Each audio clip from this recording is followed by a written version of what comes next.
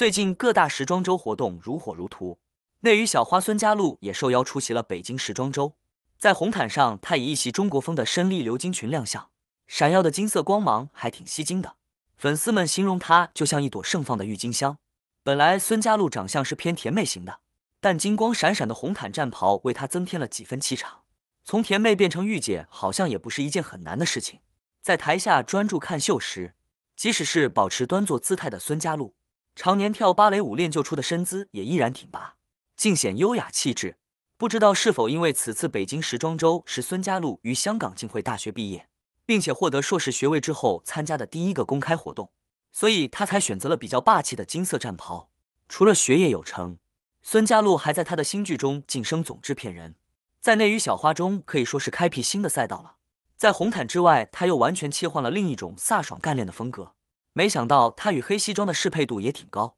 甚至多了几分霸总的味道。感觉有机会的话，她也可以去演职场女强人。不过在孙嘉璐的生日会上，她穿上了一身青竹旗袍，又让不少人觉得她应该去演狐妖小红娘竹叶篇，因为她的身上有点东方怀竹清新婉约的气质。别看荧幕上的孙嘉璐甜美可爱，还被粉丝称为人间水蜜桃，戏外她的爱好却令人惊讶。